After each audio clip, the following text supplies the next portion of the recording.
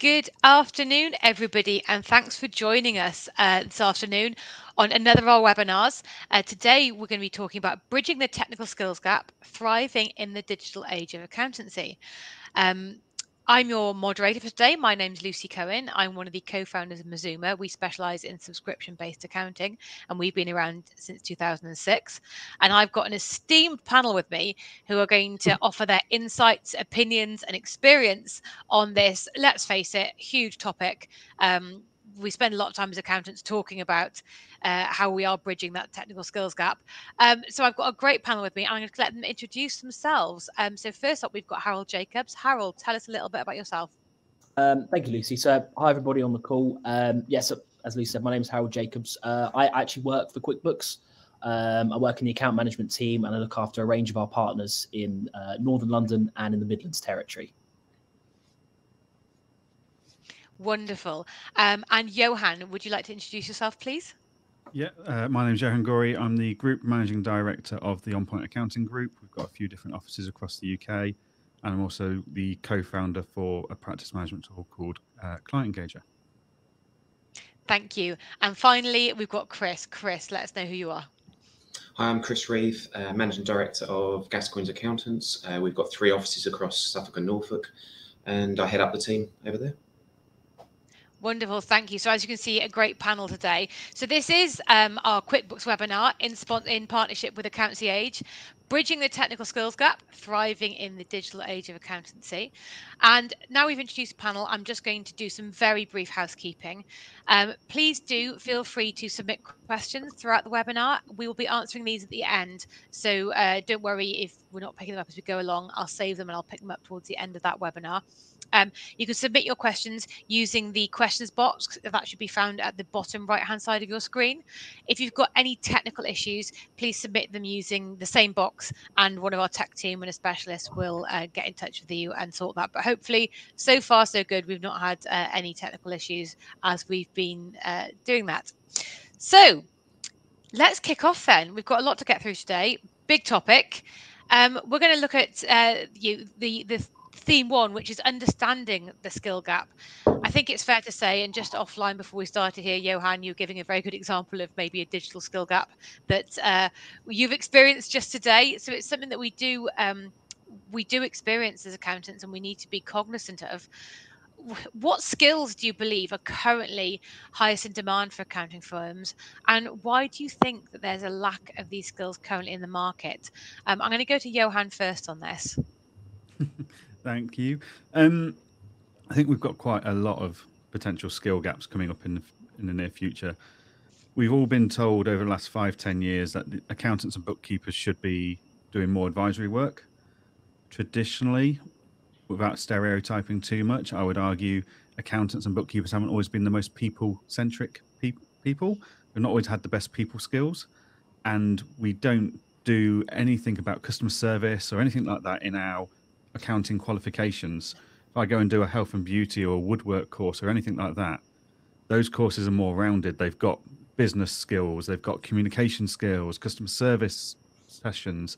We don't do any of that. We just look at our tax and our double entry and get told that's enough to be an accountant and a bookkeeper. So people skills, technology skills, they're all going to be fundamental going forwards, and keeping up with what the latest technology needs us to facilitate and how we need to work with that technology is going to be really important. Great, thank you. I suppose same question to Chris, really. What do you believe is currently highest in demand here for accounting firms? Yeah, I agree with Johan. I think it's an interesting time, I think, in accountancy at the moment, where, like Johan said, with everyone, advisory's been the buzzword for a long while. I think a lot of accountants are in the middle ground with it, where we do a lot of advisory, but we don't necessarily see ourselves as that. And then we've got the big advisors out there who sort of say they do that a lot, but perhaps don't always do the bottom sort of skills of accountancy and tax itself. So I think there's an interesting mix in this. And I think it's hard for the trainees and youngsters coming through, where I think they're being told where accountancy is going. So everything's on accounting software. So it's harder than it was when I was training and growing up, where a lot of things were manual, and you got a really good development from the ground up. And then when accounting software came in, you knew exactly what you were doing, whereas now it's near enough you're expected to do it straight away. I will say that the trainees have got, I think that we have a excellent IT, far better than me, so that bit's a huge positive. But I think the level of skills might be trickier from the when they start, really.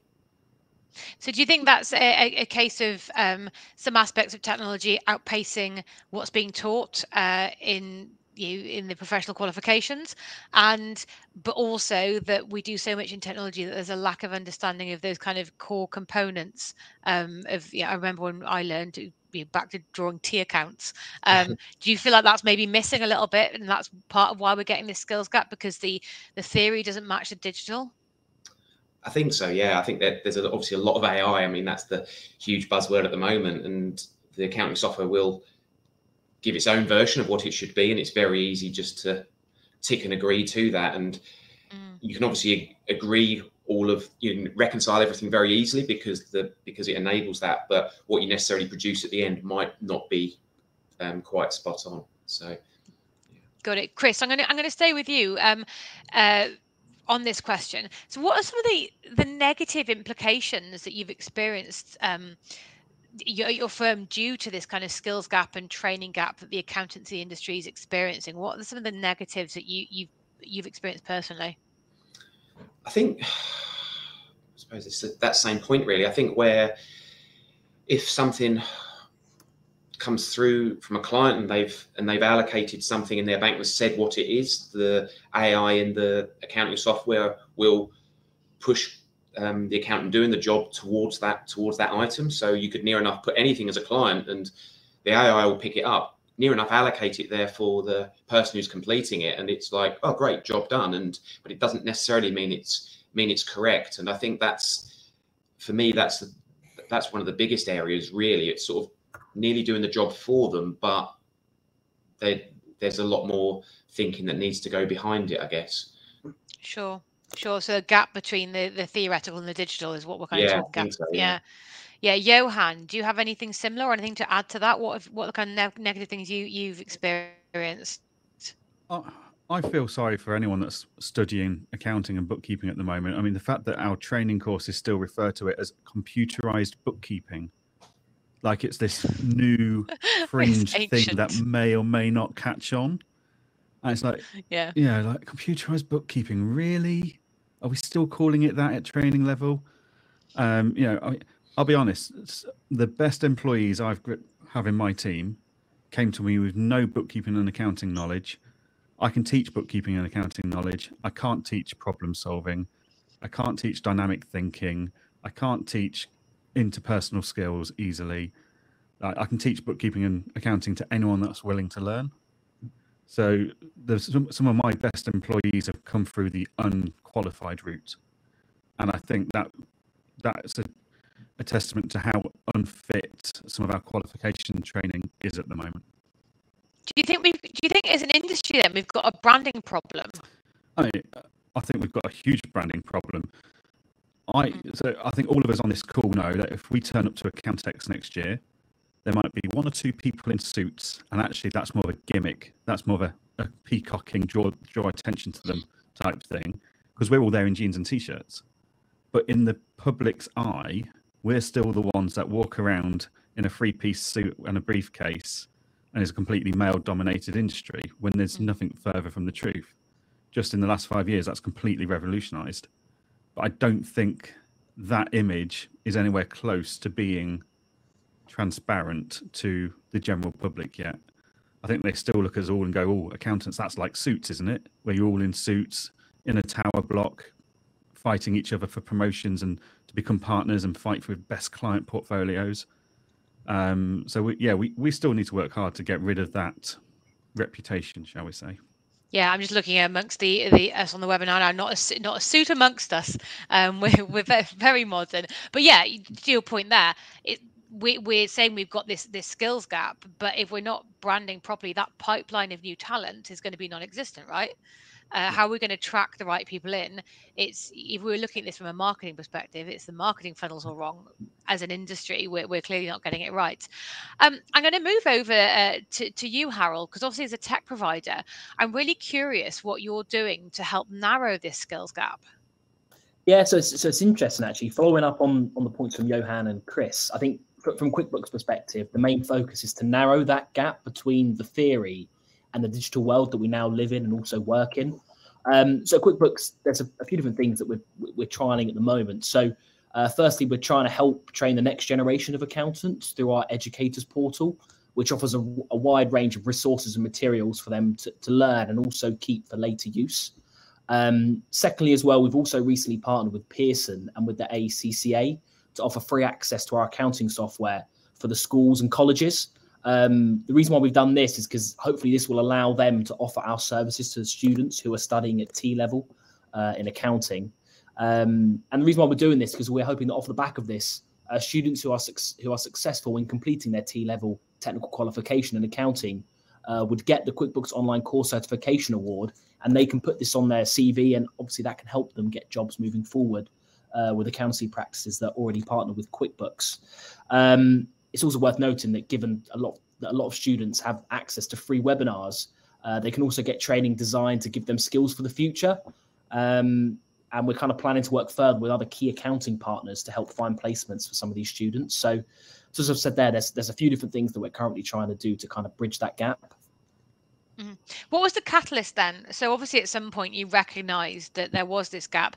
Did that come from your work with accountants, like working closely with accountants? Were people like Johan and Chris feeding back to you there's a gap? Are you looking at the wider industry? Have you recognised that pipeline between, you've covered there, you're teaming up with training providers and accounting bodies. What was the catalyst to make you take action to address this problem?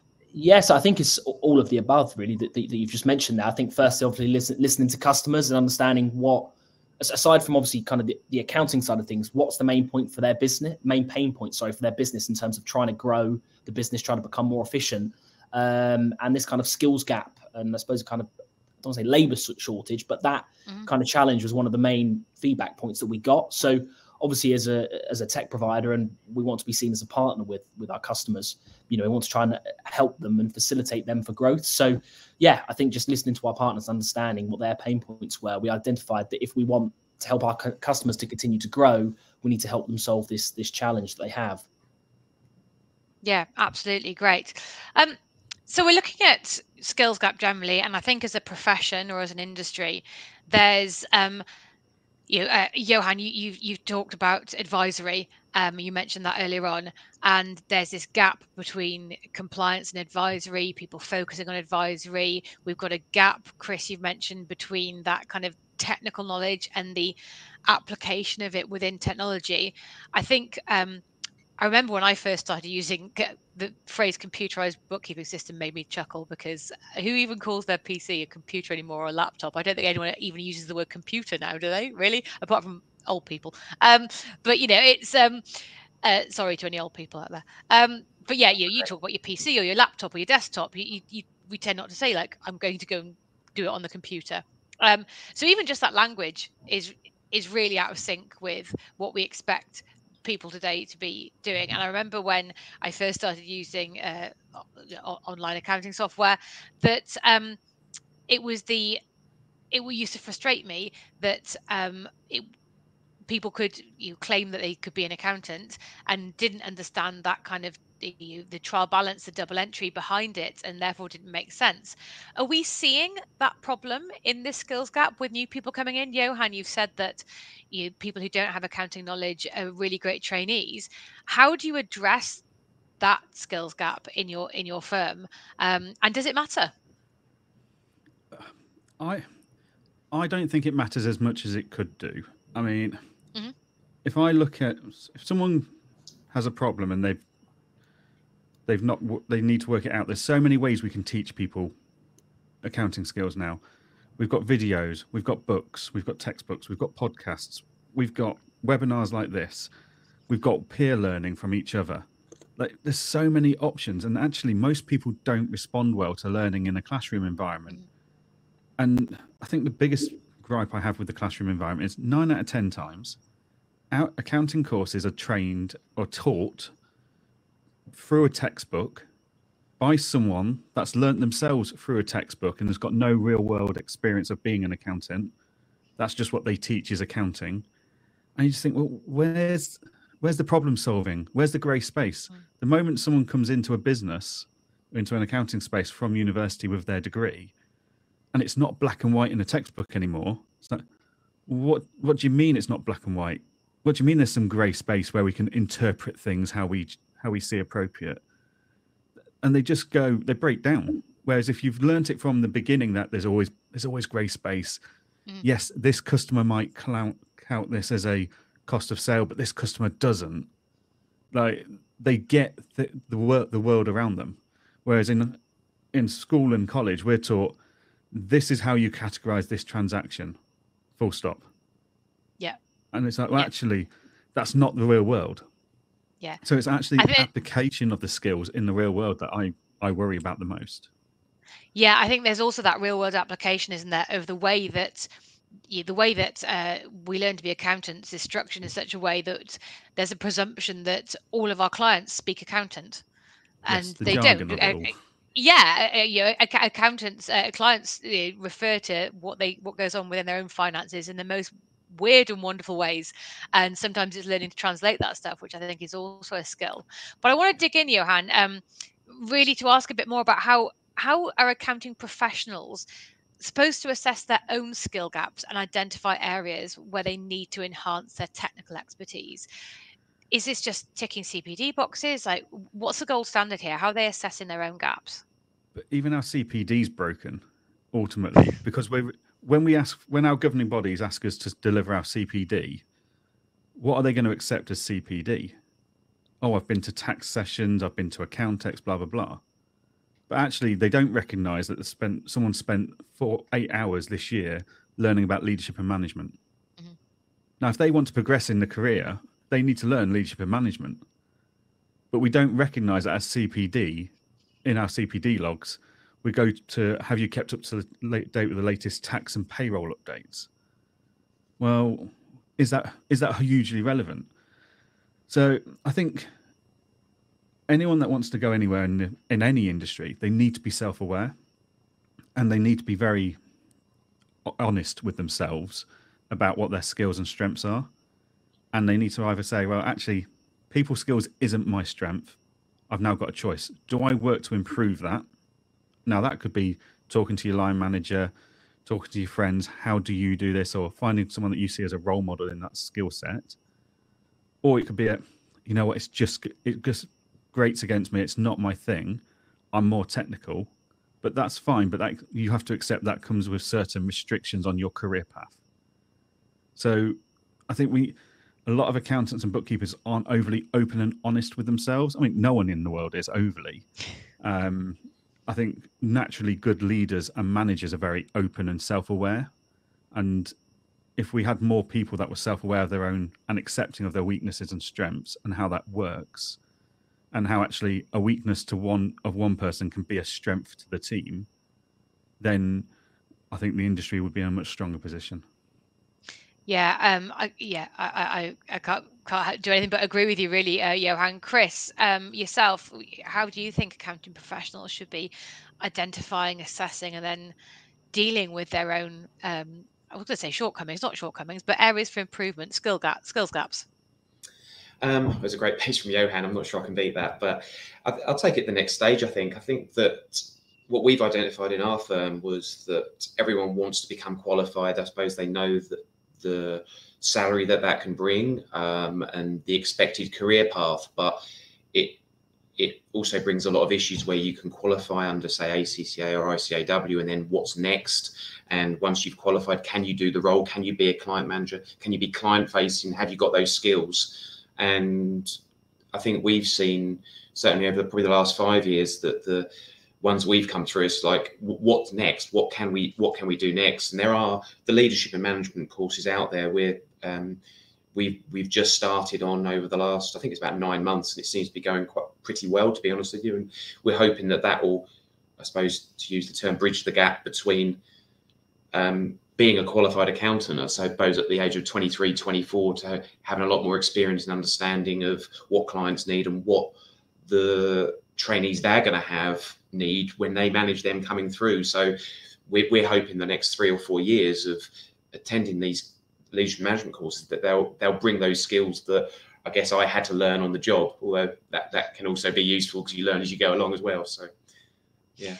Okay, yeah, I'm gonna extend this further, really, because we've talked about how if you were learning hairdressing or massage or woodwork or whatever else, some of those kind of interpersonal or customer service skills essentially would be kind of part of the course, but it's not in accountancy.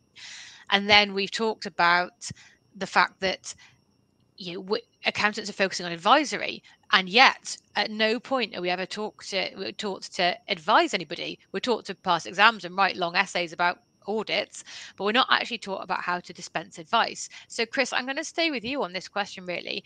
As the demand for advisory increases, as we're getting digitization and the stuff that was we were heavily weighted towards, which kind of basic compliance, is we're using technology to make that more efficient, and we're weighting now towards advisory. I'm wondering what skills you think that the profession needs to focus on to help drive this forward, because we're clearly lacking at the moment. So specifically, what skills should be focused on, and then how are you implementing that? You've mentioned the management courses, but what else are you putting in there to deliver that? Yeah, I think it's got to be the ACCA, ICAW training that bring in the new type of accountancy, the advisory skills in there. I think they've always concentrated on the technical, and I think the I suppose digital analytical skills of what the figures actually mean, how they can be applied in business, what they'd mean to the client, and perhaps benchmarking across different businesses, so that you can actually have that discussion with the client. I mean, clients love nothing more than to talk about their business to their accountant. But if you are just numbers focused and just profit and loss focused, then you're not going to be able to just discuss the business itself, are you? You're just going to just talk what the turnover and profit is. So I think within the training, you've got to build in, I think Johan used like real world skills. You've got to somehow build that into the training so that the accountants have that, both foundation and knowledge and ability to be able to talk to the clients in that way. That's the only way you can talk. You've got to be able to talk about the business, to give advisory, to be able to give that added value. If you can, you can only talk about the accounts, then you're limited, aren't you? Yeah, I've sometimes also wondered about you in school, you learn languages and you have to do your spoken exam as part of the language. Why on earth that isn't part of the education piece for accountants? But there we are. That's a whole other thing of moderating that. Johan, same question to you then, really. We're focusing on advisory as a profession. Everyone's obsessed with it. How on earth are we going to deliver it when we've got such a gap between what we learn versus what we want to deliver and ultimately charge for? So there's a couple of things here. One is the term advisory sounds scary. Actually, what is advisory? It's just advice. So my favorite story for this is whenever I pick up a new client that's like a coffee shop or something, I already know my 2 first bits of advice for that client. Turn your coffee machine off at night. That'll save you some money on the electric bill because it doesn't keep reheating water all night. And if you're producing quite a lot of coffee beans ground up, then go bag them up. Let your customers have them for free, and they can go put them in the gardens to fertilize the garden. And then you've cut down your food waste as well. So 2 top tips straight away. No school or college has ever taught me that. I just know that I've seen it in other clients doing it. And it's like, that's genius. It doesn't take money. It doesn't take effort. And it's got an instant impact. And so ultimately, we are at the heart of a business network. Whether you've got 5 clients or 500, you've got those amount of clients feeding you their stories, their experience, their knowledge. Because as we've said, they like to talk to us.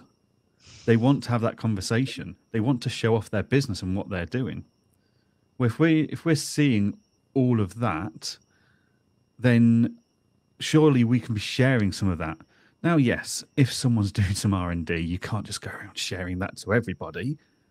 But simple things like, oh yeah, I've noticed a 5% cut in my electric consumption since I turned off the coffee machine at night.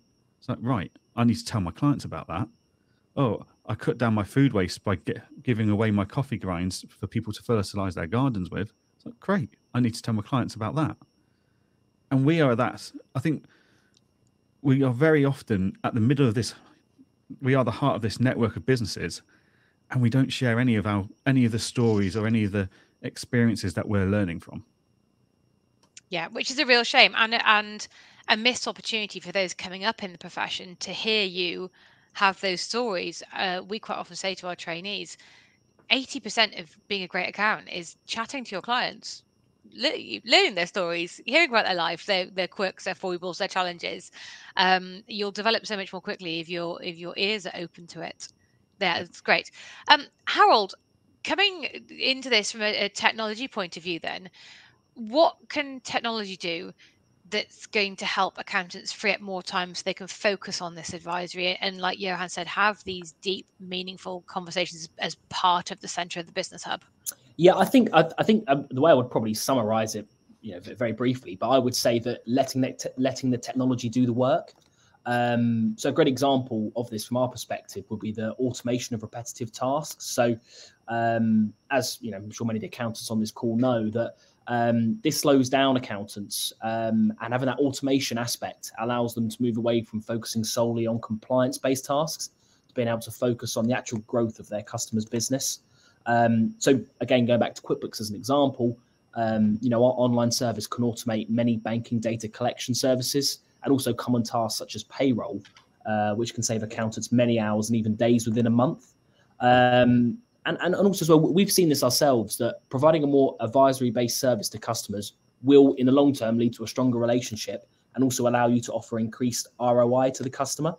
And then I suppose kind of going back to the previous point that I mentioned regarding the training, the different types of training that we offer to accountants, it's not just about the software, it's about the industry in general and how you can provide that additional ROI to a customer. And this allows them to provide additional advice around analyzing data and allows customers to get the latest kind of market insights. And this helps accountants analyze trends and support their clients with the insights that helps them grow their business and ultimately thrive. Great. I suppose the follow on from that really that I'm curious in is, let's say I'm running a firm, Yep. and like a lot of firm owners, I'm busy in it. I'm in the weeds. I'm fighting people sending in VAT things late, and I'm just like I'm in the doldrums of it, and I just want to get stuff done. And I know in my head that if I can just kind of get above the canopy of the forest and see a little bit more clearly and have some time and space, I'm going to be able to offer this advice. And I also know that the technology exists, but getting into that journey can be really hard. What advice do you give to those firms that know they've got to do it, know that it's going to benefit them, but are really struggling to get themselves out of that day to day? Like you said, taking away days on payroll and automating all these tasks is going to save them time, but actually getting from there to there seems like an insurmountable chasm at the moment. What advice would you give to those firms to help them on that path? And I'm going to throw it out to Johan and Chris as people who've probably done it afterwards. Yeah, so I would say let us help you. So from QuickBooks perspective, so obviously all of our accounting partners, we all have designated account managers. We have a service delivery team. We have a UK support team. We have many other resources in the business. So obviously it's kind of like a chicken and egg situation there, isn't it? You want to do this, but you can't find the time to do this. Let QuickBooks help you. Let us provide you with that additional service, that additional onboarding support, that additional training. I understand sometimes it can be scary moving from one thing to another, but that's what we want to do with our customers. We want to help them bridge that gap. So my advice would be to just, try and leverage QuickBooks and the resources that we have available as much as possible. Mm-hmm. Great. Johan, as someone who's done it, hopefully you can recognize that conundrum that firms will be in. What advice would you give to them in bridging this gap and getting themselves to the next stage? So yeah, I've been there. I've been stuck in my business and not getting anything any way forwards, as it were, with the automation and stuff. And I'm going to caveat this by saying I don't have kids, and I've got a very, very patient wife who is quite happy not to see me for a day on a weekend. But sometimes you just have to accept, if you want to take those steps forward, like automating your payroll, if you've not got time Monday to Friday 9 till 5 to do it because you and your team are too busy, you might have to put some hours in the evening or do a day on the weekend, because that one little sacrifice will start freeing all that time up for the rest of your firm's future. So if I need to spend 3 hours one evening or one day turning on and setting up all the automation for my payroll so that it frees me up for a day a week for as long as I use it for, then I see that as a worthwhile investment with a good return on investment. And that now gives me a day a week to now spend more time on my business, not in my business. But it's that first step, it's that catalyst. And sometimes we have to accept we need to do that in the evenings or weekends, which, yes, it's not ideal for the work-life balance. But in the long run, that couple of hours is going to be some of the best return on investment you will ever have. Yeah, longer term, it's better for the work-life balance than working in January and working 90 hours a week in January or whatever. So yeah, Chris, yourself, again, you've been there. I'm sure it's a situation you're familiar with. What advice would you give to firms looking to kind of get themselves to that next level?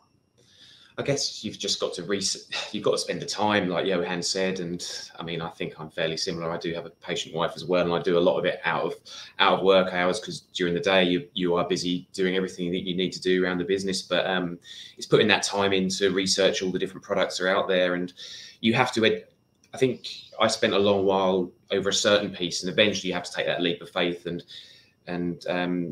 go with your gut reaction of which one you think is going to be best, and have the time to deal with it as a new project, really. And sometimes you're not going to get it right every time, but you have to make a decision eventually and go for one of the products and try and choose the best one out there. They will be a little bit more expensive, but I think if you try and cut corners and go with cheaper options, it will really cost you in the long run. So you just have to put that time in and go for it and get the product you think will suit your firm the best. And commit to it. Integrate it and get the team involved as well. That's always a big one for me. Always involve the team. Choose certain members of the team that you think will be most suited to the project you're doing, and then involve everyone else to get them to buy into it. So that's what I've always done. Great. So what we've touched on there really is, I think that there's a danger sometimes is we see as I'll talk about as business owners, because we are running businesses. We see our jobs as being 9 to 5, and then we forget that there's all this other stuff that we should be learning. When we were studying our qualifications, a lot of us had a job, but also studied in the evenings, and we saw that as professional development, and we were happy to do it. And then there's this weird switch that happens, that when you start working for yourself, that kind of, you've got to do the CPD. And like you said, Johan, earlier, it's what we class as CPD is, I think, questionable, depending on who's judging that. But we forget about building a culture of learning, and we forget that having this culture of learning and continuous development is only going to benefit us. I'm curious, I'm going to go the other way around this time. I'm going to go to Harold first about how can firms use technology to attract, retain the top talent and address the needs and expectations of modern job seekers, because that technology should, buying into that and that culture of learning with technology should help you bridge this. We've all talked about having this talent gap and this recruitment being hard at the moment. How's technology going to help with this problem? Yeah, so I think there's many ways that this can help with this problem. So I think initially offering technology training to new staff is a good way to give them the opportunity to upskill, and could be a good sweetener in a deal if you're looking to attract new staff. In terms of kind of looking at this from kind of your existing staff, offering technology training ensures that they're up to date and they're still learning and improving their skill set. So again, that's given existing employees the chance to improve. Another point as well, I think you kind of briefly touched on it, and things has a special relevance today as well, especially after the pandemic, is that job seekers are looking for more flexibility, and they're looking for jobs that offer a different type of hybrid environment. So again, looking at this from QuickBooks perspective, we look to make sure that all of the users have the ability to share data and necessary documents in real time from anywhere in the world. And this helps kind of promote that remote and hybrid working environment. It allows staff to access the software from anywhere at any time. And ultimately, this will boost engagement and also increase the job satisfaction. And I suppose if you're looking at this from kind of the employer's perspective, this can help them become an employer of choice, and also can give them quite a considerable strategic advantage over kind of their competition, who maybe are still using desktop-based software or maybe no software at all, really, still kind of doing things through paper and pen or using Excel, basically. So, yeah, I think there's a few ways, basically, that can answer your question. Great. We recently took on a business that was still, they were a business that had been running 100 years and they were still using ledger books, which made me feel quite nostalgic about the whole thing. The old ledger books. I remember them from my mum's shoe shop back when I was a kid. This technology can definitely, we're promoting this continuous learning environment, this culture of learning, and anybody who's ambitious recognizes that your job doesn't stop at 5 o'clock, and that it's the podcasts you consume, it's the articles you read, it's the things you sign, the newsletters that land in your inbox, what you sign up to. All of that is going to build who you are as a professional, whether you're an employee or you're running a firm. How are leaders going to create this culture, though? I find it's a fine balance, because you don't want to sit there and go, oh, I'm putting in all these hours at the weekend and all the rest of it, because you might put people off and think that in order to progress, they have to work mad hours. But how are you going to get that mindset into people and foster a mindset of kind of continuous learning, this culture of learning? I'm going to come to you first, Johan. How do you think, what's the responsibility? Is that our responsibility, or should we be leaving it to people to kind of be self-starters? And if it is our responsibility, how on earth do we do it? I think we lead by example. As leaders and managers, we shouldn't be stopping learning. Now, what we're consuming might be different to what a team member's consuming. But so, for example, we use Notion, Wikipedia type database type thing internally, where we've got loads of just resources and stuff. But on there, I've got my recommended podcast list for my team to see if there's anything of interest to them. I've also got a recommended load of audio books / books that you can go and read that are on different topics, whether they're about leadership and management or developing processes or whatever it is. So we need to help guide them in the right direction. And it's just sharing that experience. Like if someone says to you in a conversation, oh, I'd really like to get into that. Oh, well, actually, if you ever listen to this book or watch this guy's videos, I found they've been really helpful. So if we can just help nurture and guide them, ultimately it's up to them if they're going to do it or not. Mm-hmm. Now, personally, I always have a podcast on when I'm cutting the lawn or walking the dog. That's my podcasting time or my audiobook time. I used to have to cycle into work, and that was a 5-mile round trip each way. So I got about 40 minutes of audiobook in each day, which was fantastic. And my rate of consumption is considerably lower now that I don't have to cycle into work. But I think if we can point them in the right direction, if they are inspired enough and motivated enough, they'll take up the resources we give them. I think what's also important, though, is that we don't get frustrated that they don't take those resources up. Like, we can point them in the right direction, but if they're not motivated and they're not interested, we can't get annoyed and frustrated just because they aren't willing to progress their career in the direction that perhaps we think they should. It's like a parent thinking their child should go to university and do a certain course. Ultimately, it's the child's choice. We can suggest things, but we can't really force them to do anything. I think we need to provide the materials. We need to provide the opportunities, give them the opportunity to go to conferences and webinar events and stuff like that. Give them the opportunity to go and read and listen and study. I always say to my guys, like, if you want to take an hour or two out each week watching podcasts and videos and stuff that's relevant to work, that's fine by me. Because I know I'm going to get better individuals out of it. Like, I've got a 22-year-old. I asked him a few weeks ago, it's like, what are you up to over the weekend? I'm sat there thinking he's down the pub. No, he's been playing around with ChatGPT and the AI and stuff. Well, I've now got a new head of technology. He's out testing all the different solutions we're looking at for our firm.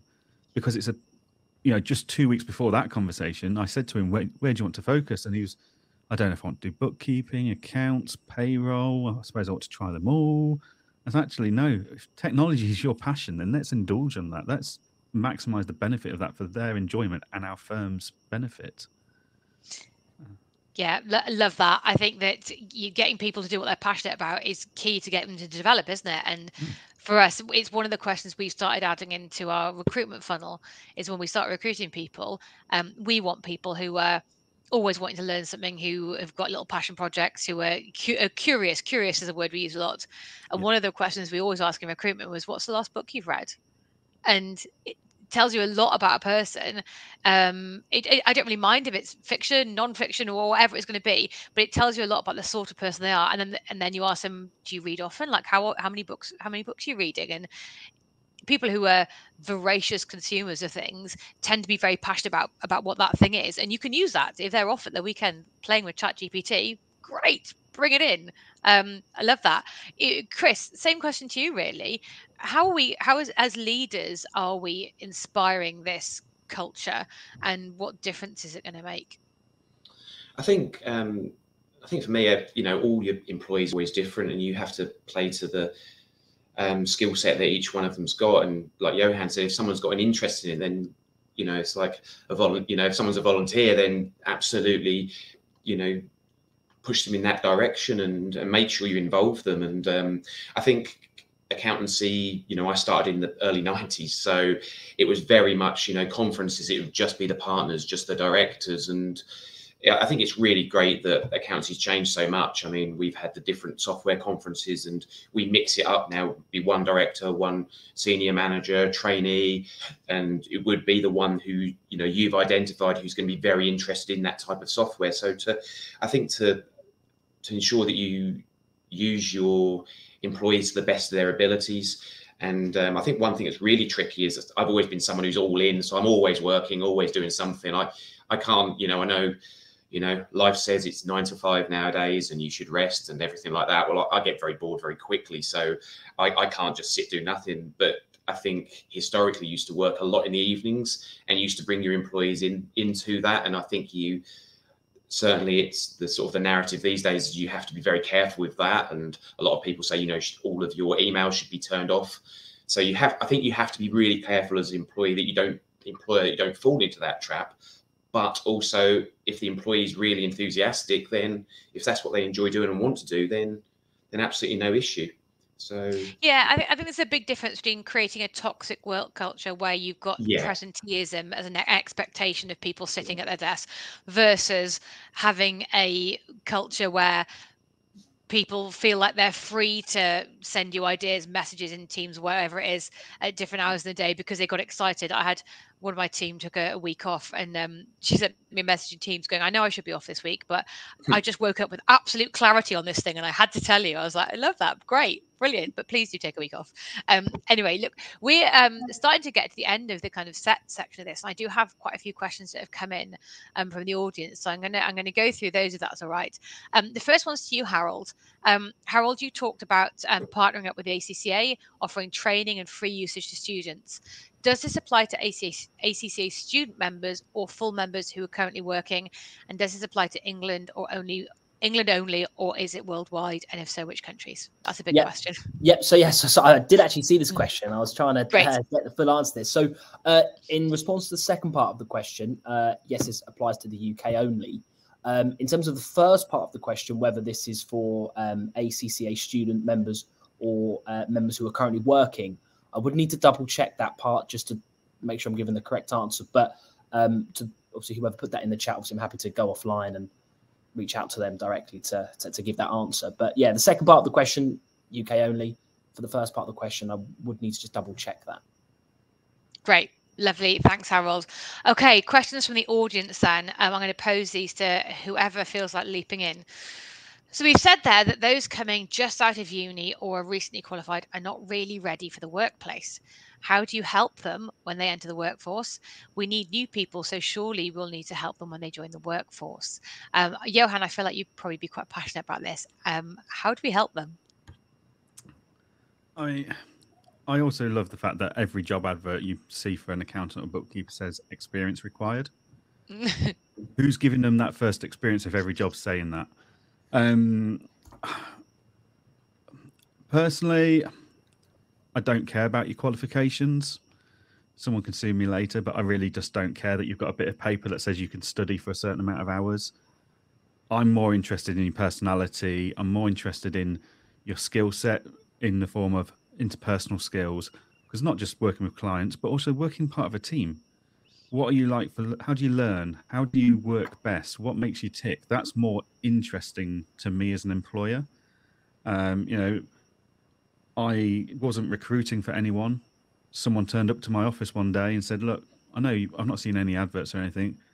This is my life story. I used to be in accounting. I stepped away because my wife had some really bad health scares. I went out as an Amazon courier driver. It gave me the flexibility I needed. I'd really like to get back into accounting. Do you need anyone? Or would you consider me in the future? And if so, what would you need me to do training-wise? And I just liked that initiative. And he's been with me for 4 years now. Like, absolutely loved that, just that initiative to go out and actually, what do I need to do to get back into the game that I quite enjoyed before life turned my world upside down? Ultimately, if you come to me with a CV with a degree on it, cool. But I can guarantee someone else will come to me with a CV with a degree on it and their QuickBooks qualifications, which they've done off their own back in their own time through the QuickBooks training, and a list of podcasts they listen to or YouTube channels they follow. Like, that is more interesting to me. Someone that's put in their time, in their own time, to go out and do something like the QuickBooks online certification, which they don't need to do, but it shows they've actually got a bit of get up and noused. They'll get that. They'll get the job over someone that's potentially got a higher level degree than that other person. So what we're saying here then, if you're coming out of uni, if you're listening to this, maybe you're coming out of uni, or you have people around you who are coming out of university, because I very much feel the same way. One of our staff has been with us for 14 years coming up, and she got the job because she wrote to me personally. She was working in a pub part-time, putting herself through her qualifications, just wanted work experience, and she reminded me so much of me at that age. I just gave her a job because I was like, great, brilliant, you can come in, you've got the right attitude. We do have a generation of people there who've been fed the narrative that you go to school, you go to university, then you do professional qualifications, and we've got people who are coming out of these institutions and going, I need a job now. And we had somebody work for us, when the phone rang for the first time, they just stared at it, and I was like, are you going to pick it up? Like, I don't know what I'm supposed to say. I was like, well, hello's a really good start. Like, that's a really good start. But those basic skills, how do we help them get there? Like, what can we do as employers? Do we just tell them, like, go and practice, or watch the videos? How are we going to help these people? It's really hard, isn't it? Because ultimately, I've got a degree in accountancy. Cool. So have the other 150 people that were in your course in that one university. Now we take all the other universities that are probably bigger. Now we take all the online training. Who hasn't? Like, who's not got a degree nowadays? It's so much easier to get them because and rightly so, we've opened university to a wider audience. So anyone that wants the opportunity to, in theory, can, and that's brilliant. But actually, in doing, sorry, Siri's having a chat.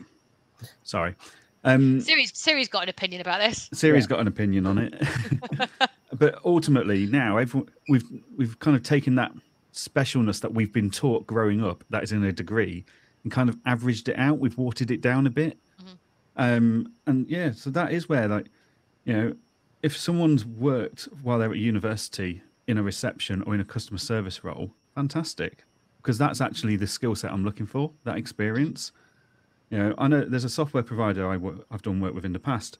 They won't recruit anyone that's not got a customer service role on their CV. Even if they're going into a developer's position, that's got nothing to do with customer service. If you've not worked in customer service, your CV doesn't make it onto the pile, because they know how important that view on life is. Yeah, interesting. Chris, how are we going to help these people?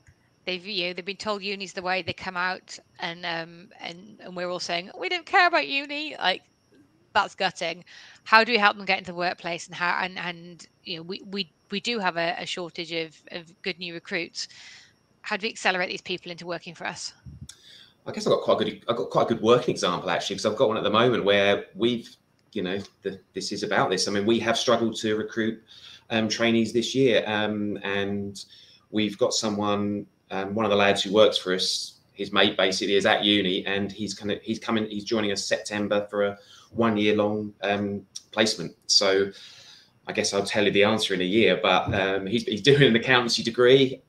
We've struggled a little bit to recruit, so comes over as a nice lad. Same thing that Johan was saying, personality was good, so we thought, well, we'll give it a go. It's something we haven't done before.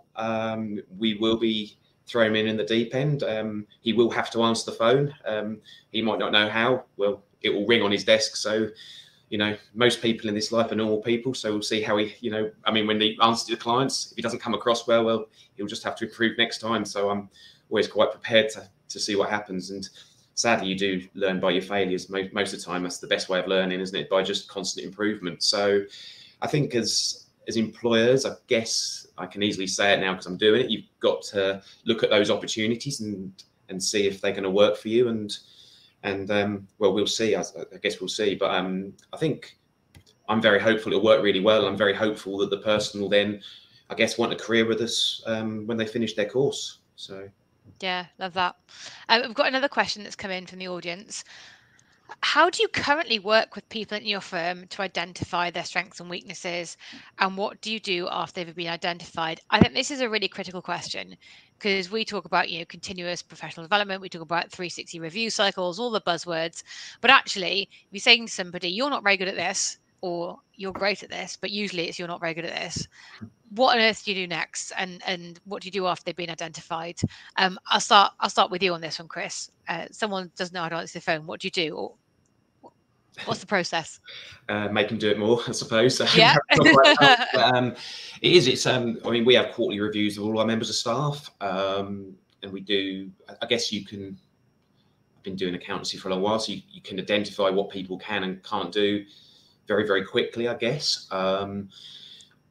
Let them know through the quarterly reviews. Sadly, I think, as you said, as an English nation or British nation, anytime we give feedback on things and you see reviews constantly on hotels, whatever, they're often criticisms. So you have to try and get it right with what they can do as well, and things that they can't do. I think you just have to work on them and do them more, really. I think it's, as a person yourself, the stuff that you don't like doing is stuff that probably you're not very good at. And so to improve, all you can do is do it more, isn't it? Really. So. Yeah. Eat the frog, isn't it? That's the that's the thing. Johan, how do you handle it? You've identified someone's not great at something. What do you do next?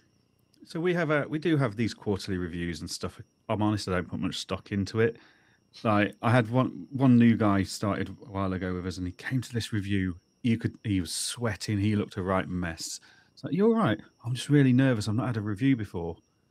I just said to him, look, if anything said in this conversation comes to you as a shock, then I have failed you as a line manager.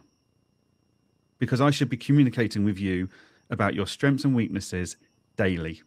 It should be in conversations. It should be in our general chat that we have. Nothing should turn up in this review as a surprise to you. Oh. And nothing did surprise him in that review. Like, it's all great having this structure, but actually, as line managers and leaders, we should be talking to our team, even over a coffee, like whilst, crunching numbers or whatever we're doing. That's your chance to feedback. It doesn't have to be a feedback session or a feedback of an observation, which I've documented for you. HR is very good at regimenting all of this, but actually it should be constant. It should be, whether we're picking up for a Teams conversation on Teams or Slack, whatever we're using, it should be a continuous thing that we're always present and aware of. So whenever I identify any issues, normally you can identify, because you're constantly talking, you can always identify them a lot earlier than before they explode as a problem. But it's always like, oh, I'm not very good at this. It's like, you know what? Fred's really good at that. Vicky's really good at that. Jade's really good at that. Go sit with them. explain to them the bit you're struggling with, because they've probably struggled with it themselves in the past, but they've overcome it, and they'll tell you how they overcame it. And just use the team around you. You know, just because I'm in a more senior position than, say, Vicky is, who's my head of accounts. I go to Vicky all the time with accounts questions and tax questions because I know she's better at it. Doesn't matter what her job title is and what my job title is and where I sit in the hierarchy and where she sits. Ultimately, she's the expert and I value that expertise. So, you know, I will go and sit with a bookkeeper and say, I can't quite work out how I need to do this. Can you help me out? And there's no shame in that. It's just recognizing who's got the talents and the skill set to support the rest of the team to not necessarily get as good as them, but it will certainly help them improve their own skill sets. Yeah, I love that. No one's asked this question, but I'm just curious now. Do you think that there's giving critical feedback, giving and receiving critical feedback is a skill in itself? Do you think that there is a difficulty in being able to deliver feedback in a way that's seen not as a criticism, but as a way to improve something? Chris is laughing, so I'm going to ask him to. He's got an example, because it's very how someone takes something is up to them. You know, they get to choose what they do with the words you say to them. But you obviously want the message to land. How do we encourage people to see it not as me saying you're doing a bad job, but saying, look, you're great at this, not great at this. Let's work on this bit. I love the peer-to-peer stuff because that's very much a level playing field. That's saying, well, you're great at this and you're great at this and you're not and you are. So let's all buddy up. But yeah, Chris, I saw you chuckling then. It can sometimes be really hard to make that kind of constructive feedback land. How do you handle that?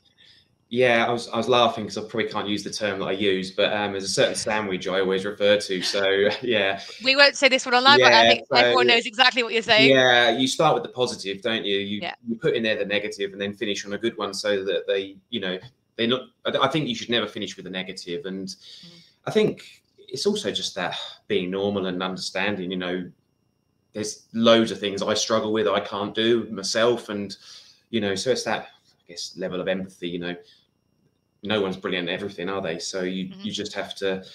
I thought Johan's point's very good. I'm not as good at putting it across, but yeah, we've got a team. You go and see that person, and don't be afraid to ask. And just be normal about it. I guess that's the main thing. Yeah, it's not a big deal. Everyone learned something at some point. None of us started off walking and talking, but we all had to learn. Every day's a school day. Yeah, absolutely. Okay, so on that then, I suppose a lot of accountants start their firms, or we're running low on time, so we'll do this quickly. Start their firms and they become good technicians, and then they move up, but they never learn to become management. At what point should accountants start looking at management courses? Johan's nodding vociferously there. So Johan. So my background's actually leadership and management more than it is accounting and bookkeeping. I'm a chartered manager. So I've got a degree in management and leadership and stuff. And it really irritates me that we seem to think still in the accounting world that this is the most experienced tax person. He'll be a great manager for the tax team. Yeah. It's like, no, not at all. Like decades ago, we stopped promoting someone in the factory just because they'd been there the longest. We realized that wasn't right. You don't promote someone, wait for them to move on or die, and then replace them with the longest serving person in the business. That's not how we do it anymore. But in accounting, we still have that kind of clinging on there, like, well, so-and-so is the most qualified tax person. It's like, yeah, that doesn't mean they're great with people. If anything, they're probably not, because they've spent their life reading textbooks and dull tax litigation and stuff. So we encourage, in my business, leadership and management training from pretty much day one. If that's the direction they want to go in, you do not have to be the best tax person to run my tax department. What's important is that you're a fantastic leader and manager. You can manage the processes for your tax experts to follow. That'll do me. So yeah, I think we need to start teaching it from the accounting qualifications upwards and bookkeeping qualifications upwards. So people have the opportunity to go into leadership and management roles when they want to. It needs to be recognized as a part of CPD. It needs to be so much more present than it ever has been in our industry. Absolutely. Just we're out of time. We could have kept going. So much in this. Thank you so much to everybody today for their inputs. It does bring us to the end of today's webinar. I hope that everyone got something out of this. I want to say thank you so much to all of our guests, to Harold, to Johan, to Chris, for their really valuable insights. I hope you've enjoyed it.